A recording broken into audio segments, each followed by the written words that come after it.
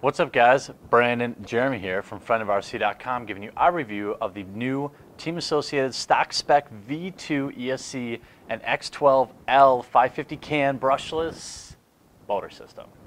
That's a lot of words, but I said them all right.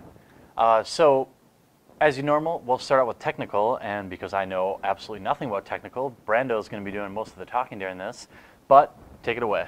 As you guys can see, we threw that system in our SC10 4x4. We're loving it so far. For a 550 stock spec motor, it's got plenty of juice. It was hanging with our Castle SCT Pro system on a 3-cell, this being on a 2-cell.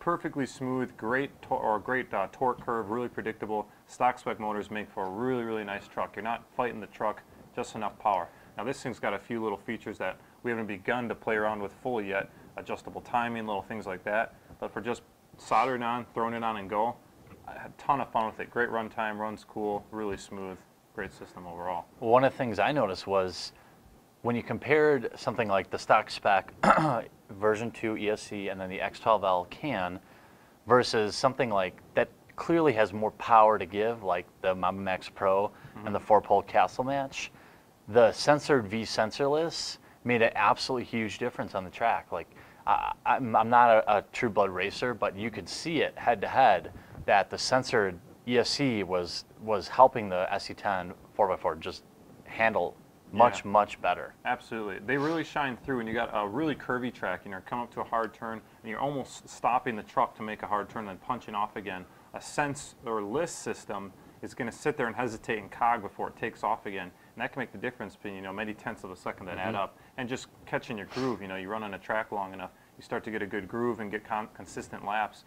A sensored system really helps do that for you. The truck always feels the same. You're not worried about that sensorless cogging or having that weird, it's almost like a dead band when you're coming off a hard turn. Yeah, there were a couple times I had the Mamba Max Pro, and we were kind of going head to head, and I would come around the corner and I'd be like, oh, what the hell, it turned off. And then it would just kind of blast off, and that was extremely frustrating, something that as mostly a true basher I've never had to deal with because I've just had the throttle full on all the time. Yeah, right. Some of the other bonus features of this is going to be the new, you've got the USB programmability on there, you've got a whole slew of things going on with this motor and ESC. In terms of cost of operation, again, like with racing, everything's more expensive. You compare this to a Castle system, you're going to be like, why the hell would anyone buy this? Yeah. So, I'd give it a par for the course. I mean, there's not like a heck of a lot of things to compare it to. So it's tough for me to place a value on that. Yeah, stock spec, you're right, it's tricky. What you do get from stock spec is simplicity. I mean, you look at the size of this ESC, it's almost the same size as our receiver. It's super tiny. They're very compact, very lightweight. And racers, that's all they want. You don't want a huge ESC with a big fan. You want it as little as possible to get away with winning a race. And that's what these kind of systems give you. The motor is engineered really well, easy to maintain. So again, yeah, you spend a little more, but you definitely get what you pay for. But application specific, you're not going to buy, the more you spend doesn't mean the more fun you have. If you're a basher and you go out and say, oh, it's $300, must be awesome. It's not going to be any faster than the Castle, but again, it's perfect for racing. Yeah. And then which goes into fun factor, and I'll bunch it with value because they're so closely related when it comes to racing. I will say I give it, if you find racing fun, which I only do in like a non-competitive, like if I win, I get to punch you in the stomach, and then if you win, you get to punch me in the stomach kind of thing. Like if I thought like competitive racing was fun, this ESC motor would have a 5 out of 5, and that's the best way I can really put it. And same for value. I mean, it's not a hell of a lot of choices out there, so.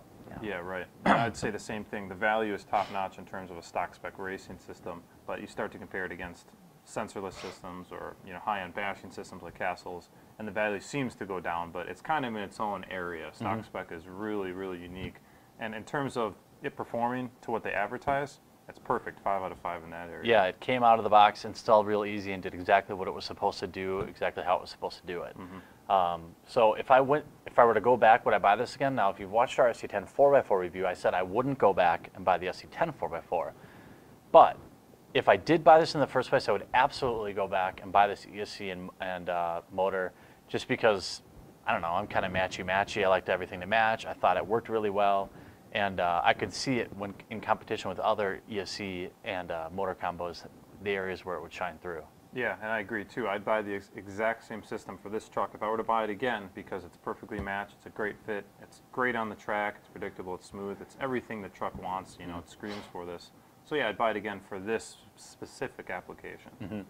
Yeah, and a lot of people might go with something a little bit different if they happen to run a low C or, you know, Slash. I've seen obviously Valenions, but I've seen a lot of Tekin stuff, or less and less now Novak, but that's out there too. Yeah, like we said in past videos, when you're talking about track equipment, it's widely subjectable. I mean, every other race someone's winning with something else because it's mostly driver, but this system does a great job. Yeah, so if you have any questions about the stock spec V2 or the X12L 550 brushless motor, post them up on down below, or shoot on over to our website at friendofarc.com. Thanks. See you guys.